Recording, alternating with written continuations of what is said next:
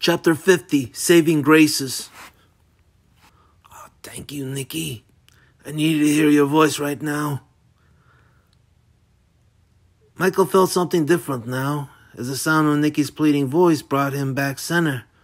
For a moment there, Michael felt no care anymore in firing away, right or wrong, gunning someone down, no matter if he was then to get gunned down himself.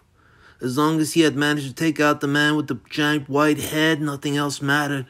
He was there already at that place. Dying time was now. When nothing else mattered and life was a sick joke, sick since it all had to end in such a way.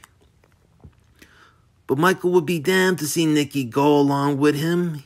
He might have not given much of a shit about himself and how he ended, as long as he ended while fighting. Right or wrong, at least still while fighting. But he'd be damned to drag Nicky along with him.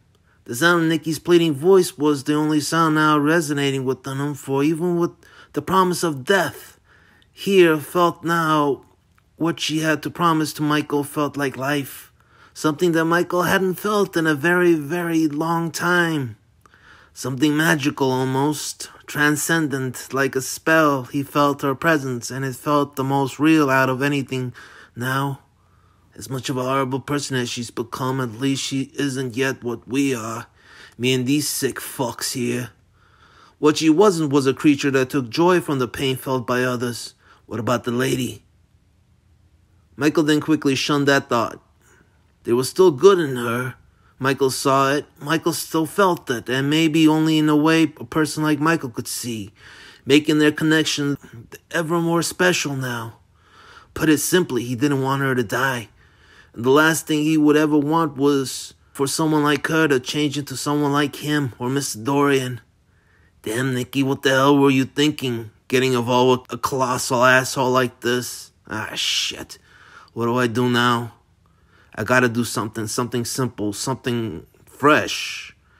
And then Michael magically knew exactly what he needed to do. And something special, only a special person like himself could do. This colossal asshole sure does take himself seriously. I wonder how he'd feel about a joke or two. Ah, shit, don't do it, Michael, but fuck. I don't know what else to do. Ah, shit's about to get fucking stupid. Really fucking stupid as hell. You know what? I think I finally figured you out, Mr. Dorian. The fedora man looked all bewildered now, for he wasn't expecting Michael to respond so freshly after everything he had just said to him. Ah, fuck me, this is gonna get... I hope it works. I think maybe if you had just gotten laid in the last century or two, you wouldn't have turned out to be such a colossal prick, joked Michael as he bit his tongue. Mr. Dorian looked dumbfounded now, but also didn't, as Michael began changing the mood in the room in directions he was never expecting him or anyone to do so. He then cracked a smile and began to wheeze a bit at the young punk's tenacity. Damn, I'm a stupid idiot. Damn, this ain't a high school locker room. Ah, fuck it. Rompus pompous. Just be honest. When was the last time you got laid? About around the Civil War? It wasn't with your sister, right? Was it? Because I've heard fucking siblings or cousins back then was accepted. I mean, I've seen that Gone with the Wind movie. Mr. Dorian looked like he didn't know what he looked like. Son, are you fucking kidding me? Do I look like some schoolyard snot-nosed brat to you? I don't think I've heard anyone try to tease me like that since Herbert Hoover was in office. Do you know how fucking long ago that was? Just keep pushing. Maybe something will give. Come on, Grandpa. When was the last time you got some? You can still get it up, right? The fedora man busted out one and just about buried his face in his hands trying to hold himself together. Michael, although, wasn't exactly pissing him off, as he would have liked to have been, to get the effect he was planning, and he knew he had to change it up a bit. You know, you really are something special. You really are adorable, said Mr. Dorian then. Which then, what you say, Mr. Dorian, adorable? Started to give Michael ideas. Adorable, retorted Michael then, as he got his insight how to do this. Mr. Dorian lifted up his head then, hearing him and his tone, and now had a squint in his eyes, as if he didn't like the direction this was headed. Adorable? Did you just say adorable? A pause, and then, you're not a faggot, are you? And that there was definitely the trick that was needed.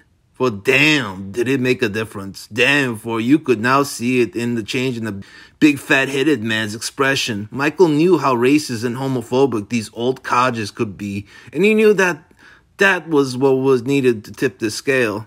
Hell, the shit I just be fighting was for people of my generation. I can only imagine what it would be for people of his. Mr. Dorian said nothing. Come on, old man, I asked you a question. You're a Peter Puffer or what? Sassed Michael, then smiled. A what? Asked Mr. Dorian, looking all confused, since he didn't know the term. You suck dick or what? Illustrated Michael, still holding that pestering smile of his. But then Michael backed off a bit as he saw Mr. Dorian's head beginning to grow even bigger. Almost big enough to start filling out the entire office of Nicky's. The man was still grinning ear to ear, but also seemed ready to burst out with something else. You trying to test me? Do you know what I'm capable of? Asked Mr. Dorian as his smile began to fade away bit by bit. What, besides blowing angel eyes there? I mean, you two there seem to have more than just some father and son relationship going on. Michael then did a real no-no move and gave the man a wink. Wow, I'll tell you, I gotta tell you.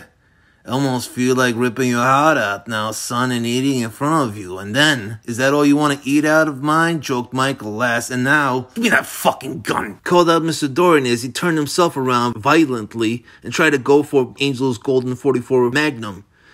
And this now was what Michael was hoping for, wishing his lucky stars to happen. Mr. Dorian's outburst broke the standoff off that was still going on between the three other men, and this was what Michael was hoping for. Michael now saw his opportunity to make a move, seeing as how Mr. Dorian was now standing in front of his two goons, drawing both Angel Eyes and the other gunsman's guns away from center stage, from Michael. In that split-second mistake made, Michael ran up fast behind Mr. Dorian and tackled him into the two other men, and Michael did it so hard and fast that all four men were now on the ground as both Angel Eyes and the Mook lost a hold of their weapons. Michael then quickly got up and held the two unarmed men at gunpoint, then called to Nicky, "Nicky, come on, let's go!" As Nicky ran up to him. Michael then saw that one Mook scrambling to get his machine gun back, but Michael got quick, ran up and punted him in the back of the head that almost scalped him. The man with the broken fedora then looked up in rage as he got to his feet. But his mood changed as he eyed Michael and strangely enough found himself pleased with the boy. How this young punk nobody had just gotten the best of him. Nicky, get the AK, we're out of here. You think this is over, son? Michael then turned his attention back at Mr. Dorian. The fuck you say to me? Lashed out Michael, aiming with his piece and trembling a little while doing it. Nicky got her hands on the AK as Michael held on the revolver, aimed at Dorian. You gonna shoot me, son? Well, go ahead. Michael, do it, cried out Nicky as she ran over to the elevators to call for one. Oh, you better fucking shoot me, Dad. You better, because if you don't, I'll find you. I'll most certainly find you both, announced Mr. Dorian plainly enough. Michael held fast the piece in his hands and felt his chance to end this and end him. With all the hate and disgust he had developed towards him, there was nothing stopping him now, or was there? Feels like heaven to kill someone? You say. Let's see if it does. But as he looked at his mitts stretched out in front of him, the sight of them began to scare him, like they didn't belong to him anymore, but belonged to the hands of another side of his. What the? Stop that shit now, Michael. But Michael felt his limits there, and felt how he just couldn't. For fear had been set up as a barrier, keeping him from doing such. Come on, soldier boy, don't tell me you're turning green on me now. Michael couldn't believe it. He just couldn't. Michael, the elevator is here. Shoot him, cried out Nicky. Shoot him? You seem like you're a little too eager to see that happen. As he continued holding on to the revolver, Michael regressed and decided to leave.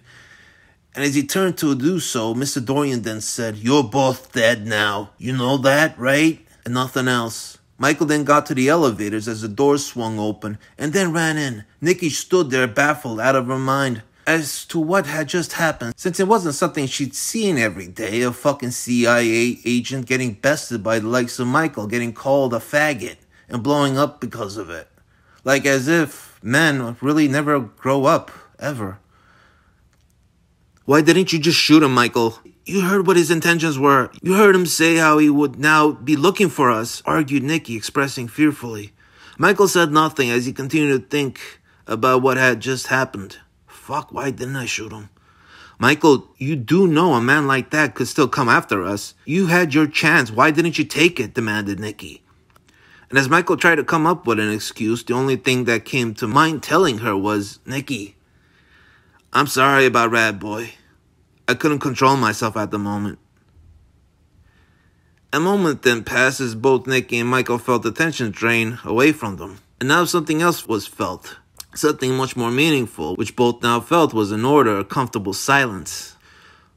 Nicky then drew her head back calmly and said, honestly, Michael, don't be. And Michael now didn't know what to make of it. Tony is dead. Michael, he was planning on killing you too, so... But you two were supposed to be engaged to be. But then Michael saw a smirk, and a favorable one. And one Nicky knew Michael would favor. Michael, he said that just to get to you, said Nicky with that smirk. And now Michael was smirking also. You two never... And then Nicky just shook her head calmly again. And even though Michael felt like shit for what he had done, this now Michael couldn't help but to feel ecstatic about hearing what Nicky had to say. Me marry him? Exclaimed Nicky as she quickly then shook her head in total rejection, which now had Michael smiling. So what should we do now? Asked Michael. Let's just get away from this place, Michael. You and me. Let's go, announced Nicky as her smirk grew into a full-blown smile. And now something else began building up. A whole different foundation, like those preconceived emotional investments Michael had felt earlier. Once Michael heard her say, you and me, his eyes lit up. And then saw hers light up also, but brighter. She was now staring at Michael directly, and she was the old Nicky again, and not whatever that lady was Michael had to deal with earlier. I wasn't mistaking it then. We do have something between us, thought Michael as he finally felt the resolve he'd been looking for. The dream was true. And then Nicky took her hand and placed it over his heart and said, yes, Michael, you and me.